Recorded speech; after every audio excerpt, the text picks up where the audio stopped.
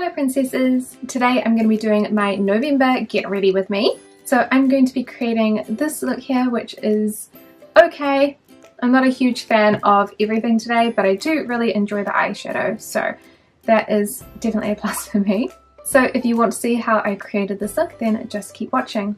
Okay, so I'm just going to keep the rest of my hair tied up for the time being, because this is the first time that I've put makeup on in such a long time with having a fringe, because when you guys watch this, this is like when I just got it cut like today, and I'm already struggling with having hair everywhere. Like, it's not uncommon for me because I have a lot of hair, but yeah, just gonna put up with a bowl cut just a little bit, okay?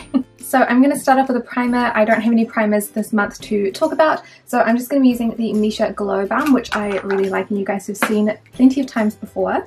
This one, it smells so good and it makes my skin look really beautiful, so I'm basically just putting that on my cheeks. Guess I don't really have to do anything to my forehead. And a little bit on my nose and around my mouth as well, just to brighten it up a bit. The only place that I'm not putting this on is this part of my pore area here, because that doesn't need any more luminosity. Oh, honestly, it smells so good and it just makes my skin look super radiant. It's beautiful. Today's base is going to be the Mama Day All Stay Foundation in the shade 13, and I'm going to apply this one with a cushion puff as normal. I still haven't done the foundation swatches for all of the foundations this in the 2 months, which is a weird thing to say because by the time you see this, they will have like been way done. But it's on the to-do list for today, that's for sure. But I really enjoy this foundation so far. I think that it's a really nice colour. I don't know if it's super perfect, but honestly it works quite well with my neck at the moment, so that's really great for me. And it's super easy to apply. The only thing that I have about it is that the packaging is really nice, but it's only 20 mils, like it's a very small amount of product, which for me doesn't really make a huge difference because I have so many foundations in my collection that it's really hard to finish them. I mostly finish up cushions because I use those a lot for swatches. So what I'm doing today is I'm going to be putting this makeup on and then I'm actually going to be removing it, and then when I reapply, so when I do a blush swatch, I think most of you understand now that I put one colour on and then I take all of that and the base makeup off, reapply the base makeup, and then I do the next colour. Take it all off again, reapply the base product, and then do the next colour. And then I do that for all of the products that I'm doing for the month, generally in one sitting. So there'll be 2 sets of blush products to do per month, 2 sets of eye products, that sort of thing. So that's why sometimes you see collections that are smaller in the month, which I know is not necessarily the most interesting thing, but honestly it's like, it's a marathon sometimes. But I don't do this as a full-time job. I don't have time to just do, like, I would love to just do, you know, one thing per day, one look or like one set of reviews, but there's not that much daylight in the day. So if I go to work, then when I come back, I won't have time to do it before the sun goes down, which makes things difficult. But anyway, that was a long tangent. The reason why I go through my cushions so much in comparison to any other product is because of swatches, because what will happen is I don't want to have the product on the back of my hand in the meantime, and it's tricky to get the right amount of product out to start with. So cushions are much better because you can just dab in, get some and put it on, and then dab if you just need a little bit more. It's clean, it's effective, and that's what I use cushion products for the most. I guess I'm not going to put any more foundation on my forehead, even though it's not covered. Like, I've got like a scar on my forehead at the moment because I burnt myself in the face with my curling iron. It was curling some of the like parts of my hair up here before it was cut, and it slipped and I hit myself in the head with it. It's like a GHD curling wand, and the whole thing is hot obviously because otherwise it wouldn't make a curl. And I burnt a big chunk of my forehead, and I was like, oh, that'll be fine, like it'll be nothing. And then it kind of, the next day it was like, you know, quite burned looking, not to the point where it was like blistering or anything like that, but it did scar unfortunately. Oops. So that is what the foundation looks like. I'm just going to turn down the exposure because I feel like on camera it's a little difficult to see, but that is what it looks like. It's a really nice colour, and honestly my skin does look really nice and flawless. It's not super dewy of a foundation, so that's why I have a more dewy primer underneath to make my skin look a lot more luminous. And I'll zoom you guys in at the end and you'll be able to see the texture and everything. So the next product I'm actually going to use are the Missha Velvet-like Colour Sticks. There are 3 in the collection that I have because I have the contouring and highlighting ones. So the lightest colour here is the highlight. We've got a mid-toned contour and then a darker contour. So I don't know what the names are because they're not in English on the packaging. So this is the middle colour. I'm just going to put this, I'm trying to get my hair out of the way. I'm going to put that down here and then a little bit here, and then a little bit there as well. Normally I would put some on my forehead to make it rounded looking, but fringe, so nope, won't do that today. We'll do the same thing here. This side is tricky because it's a really similar colour to my birthmark, so it's actually really hard to make a nice solid line. And I'm actually going to put a little bit, like, I'm going to tap a little tiny bit down the side of my nose as well. I really like this contour. It's not, I mean it's not, I don't think it's really supposed to go on your nose because it's such a chubby shape, but I find it works so well. It's like the most natural looking contour that I have ever tried, including like the powders, including all of the other cream products that I've tried too.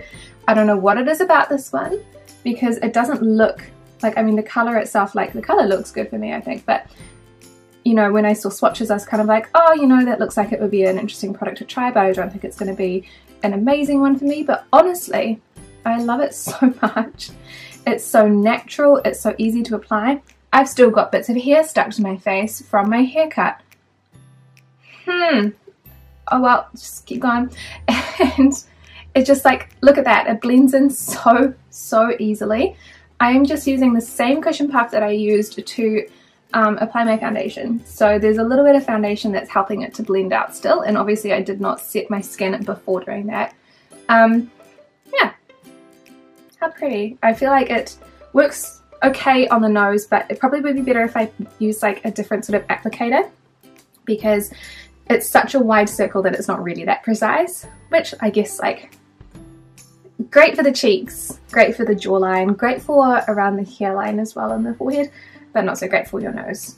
That's easily fixed though, so not problematic. See, that's so like, just looks a bit messed up, but whatever, it's fine. And then I'm going to use the highlighter. Now I don't really like the highlighter that much. It is quite sparkly, so I'm going to put that on the high point of my cheek that was a little bit low, and a little bit on my nose.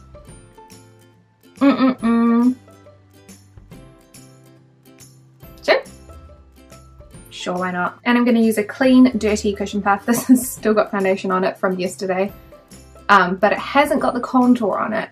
If you want to use the same, if you want to use the same cushion puff, you could always flip it to the other side. But because I used like, I make like a little taco shape like that with one finger. So I've got one finger that presses down, and that way I can kind of get into my cheekbone a little bit better, and it makes it easier to blend things like this. So I actually have product, like the coloured like contour product all down the middle part of this cushion puff, so I can't use the other side of it, but that's okay. I have plenty of not contour coloured cushion puffs on my drawers.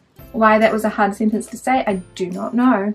I'm not going to use the deeper contour today because I just don't feel like I really need it, but if I was going for something a bit more dramatic or like an evening look, I would just add just a little bit of this into like the very little like dip of my cheekbone, and it darkens it up really beautifully. But overall this isn't one that I use a whole lot. So you can see the highlighter there. I don't mind the highlighter, I just don't like it that much because it's a bit like, when you look really closely, it does look quite glittery and I don't like that. It's also now got bits of hair stuck in it. Oh no. Oh well. I'm going to set my skin with the Mercier translucent loose setting powder, just like always. And I'm actually going to start with my forehead because I don't want my fringe to stick to it. So I'm going to powder the living lights out of it because it's powdery it won't be sticky. Same with my eyelids. I actually powder my eyelids too. I don't know if that's weird to you guys, but I feel like I don't use an eyeshadow primer, so I find that most eyeshadows work better for me if my eyelids are not sticky, which is, I know, like the general purpose of an eyeshadow primer, but I feel like everything blends far better for me when it's not sticky. So I pretty much I put foundation on my eyelids because, again, sometimes I don't wear eyeshadow, and I obviously want my eyelids to look the same colour as the rest of my face, but even when I do wear eyeshadow, I just don't use a primer and set my face with a powder. Alright, so that is the general base done. I would fix my fringe nicely, but I'm going to have to do my eyebrows anyway, so I guess we're going to make some curtains. That's a look. So for eyebrows, I'm going to be using my Innisfree Brow Kit. This one is the two-toned eyeshadow or two-toned eyebrow kit. I think mine is in dark brown, which is number 2. It's got a number 2 written on it, so we're going to go with that. I'm pretty sure it's called dark brown. And to do my eyebrows, I'm going to use my Zoeva 322 Brow Line Brush. And I'm going to do eyeshadow afterwards, so I might as well just zoom you in now. So I'm just going to fill in my eyebrows, not super precisely because fringe. Sorry, you can't see anything if I do that. Oh no. I really do enjoy this eyebrow colour. It's like the perfect colour for my eyebrows. Like, look at those. Could it get any better than that? And it actually just, yeah, it's almost exactly what I wanted. I love the colour. I love the formula. It looks really nice and it works really easily.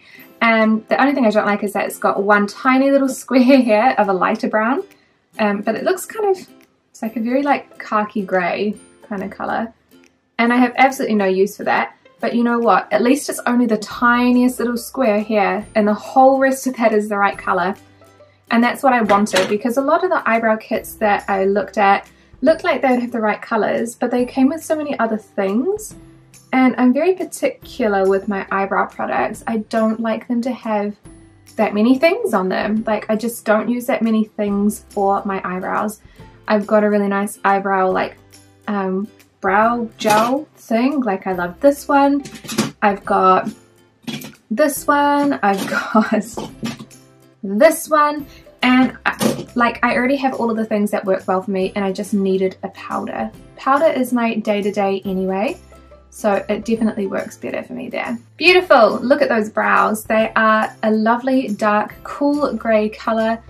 It's not too intense. I could make it darker if I wanted to by adding more product, but this is a really nice everyday brow. This is a very lazy version of my everyday brows because you won't be able to see them. So next up I'm going to be doing eyeshadow. I'm just going to kind of leave my hair like this. I'm going to be using the Peach Sea Soft Brown Mood Eyeshadow Palette. Why is everything called Mood Eyeshadow Palettes? And this is what it's very out of focus. This is what it looks like here. It has got so many beautiful brown shades. I have tried some of the lighter ones, so I think I've tried the this one, and this one. So maybe, hold on, let me think about this. Maybe let's try out a slightly warmer variation. So I'm going to use this middle brown colour in my crease. Sorry, there's no names on the back. I'm going to use the glittery shade in the inner third, and then I'm going to try and use this glittery shade. Is that going to work? I'm going to give it a go. I'm going to try and use this glittery shade in the outer corner. I don't usually use a glitter in the outer corner. Otherwise I might, I want to try it though, because I don't really have that much use for this colour like in the inner corner or over the lid. Generally it's just a bit too dark, so normally I would do like this kind of colour in the outer corner, but let's give that one, and that one a go. We will see. Oh, I didn't get my brushes. So I'm going to set it with that crease colour, and I'm going to use my Zoeva 228 Luxe crease brush, and I'm just going to give that a go. I mean, if it looks atrocious, we just can take it off. I've only used this palette once so far, but I actually liked the way that the eyeshadows came out. Oh, this is really hard to see. I did find that the eyeshadows were quite soft and gentle, so same with this colour that I'm using at the moment. Honestly, it is my preference though.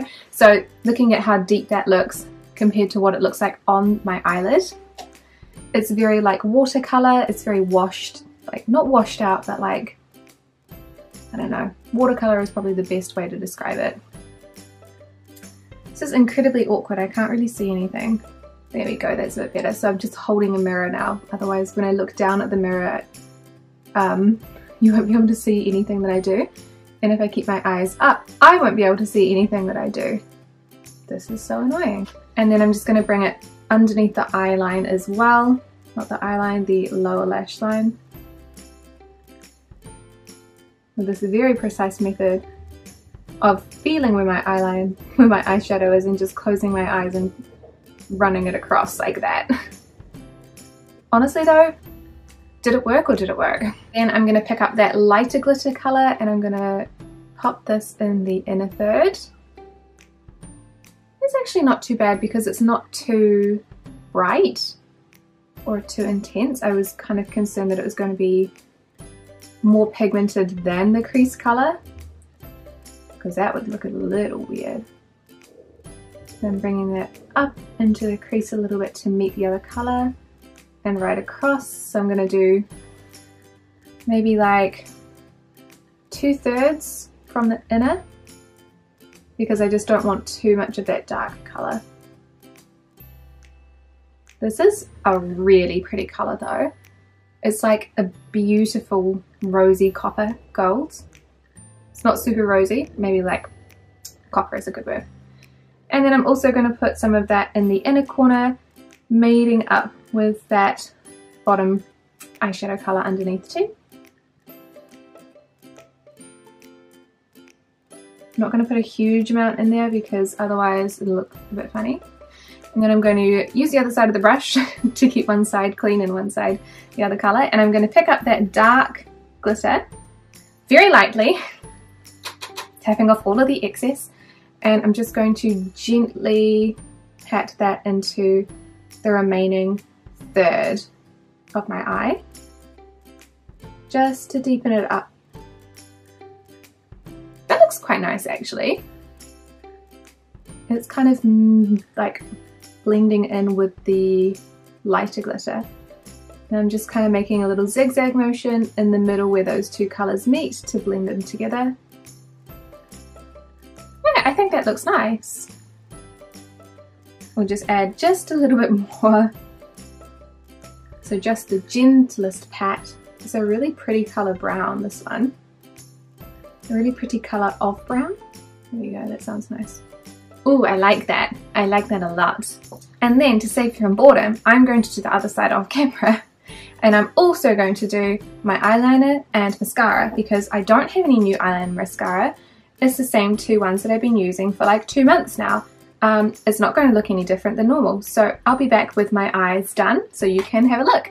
So both eyes are done now and I just fixed my bangs and that was like the dumbest idea because you can't see it properly, but there will be some slow footage at the end where you can see, but I think that the eyeshadow look looks really cute from what you can see, and obviously it's just the same black eyeliner and mascara as normal. I don't have any false eyelashes because I can't be bothered with that. Just not that high maintenance, I guess. So I'm going to zoom you out and we are going to keep going with the rest of the makeup. Okay, so next up we have blush, and I'm going to be using one of the colours from the I'm Meme Afternoon Tea, and my haul video hasn't come out yet. It'll be tomorrow from when we are today. It's the 2nd of October. So I still don't know if I'm pronouncing that right. I should really Google it. But I'm trying to decide on what colour I think that we should do today. Normally I would go with the pink, but I feel like that peach is going to look a lot nicer with the eyeshadow. So we're going to go for the peach. This one is called Hibiscus Tea. They have all of the names on the back, which I'm so thankful for. I'm going to use my regular blush brush. This is the Zoeva 126 Luxe Cheek Finish brush. And these have got such a good pan size for brushes. It's brilliant, honestly. I'm going to pick up just a little bit and... how am I going to do my blush with hair like this? We're going to go for like a nice central to sort of blush there. Oh, that was way too much. Okay, we'll come back and fix that in a bit. So I'm pretty much just going to put the blush like right here underneath my eye because, I don't know, kind of felt like it doesn't really tie in with the whole contour. But I already put it down and I didn't think about that, so whatever, it'll be fine. So I'm just kind of bringing the blush across my cheek and up there. I'm just starting it more underneath my eye than I normally would, but it's kind of following the same pattern. This is such a pretty colour and I actually really like this blush trio. I think that all three colours, what was my friend doing? All three colours are really pretty, really functional, and the packaging is really nice as well. I feel like what's happening to me today? And then I'm just going to make sure that the edges are really blurred using a different brush. This is a Real Techniques multitask brush, and I'm just going to blend that around here. This just had some powder on it from yesterday, so it's clean and it won't give any other colour transfer. There we go. And then for lips, I'm going to be using the Etude House Soda Soft Drink Tint. This one is the BL601, which is like the lemonade one. And I'm using this colour because I do need to do swatches for my lips today, so I can't stain them yet. They do have a bit of foundation on them. And this one looks like it's clear, but it's actually going to make my lips just a little bit pink, so it'll be very nice and it tastes delicious. So the lips are just that little bit pinker, but they're also a little bit glossy, so it's very, very cute. I'm taking my hair out because now I am done. I did make it crimpy. Dang it. I thought it'd be fine putting like a little scrunchie in, but no, not today apparently. Still trying to figure out how to make my hair look nice without it looking like I've got way too much hair. So overall I think that this is quite a pretty look, but I feel like I'm just kind of thrown off with what my hair looks like at the moment. It just doesn't look quite right somehow, but I really like the eyeshadow. I think that the foundation looks really beautiful. There's nothing bad about it, it's just not, yeah, I don't know, it's not that great I think. So this is how we're looking today. I hope you guys enjoyed getting ready with me today, and I hope that I didn't complain too much. Still cannot get this fringe to sit nicely, but I will get used to it by the time this video comes up. So thank you guys so much for watching, and I will see you in the next one.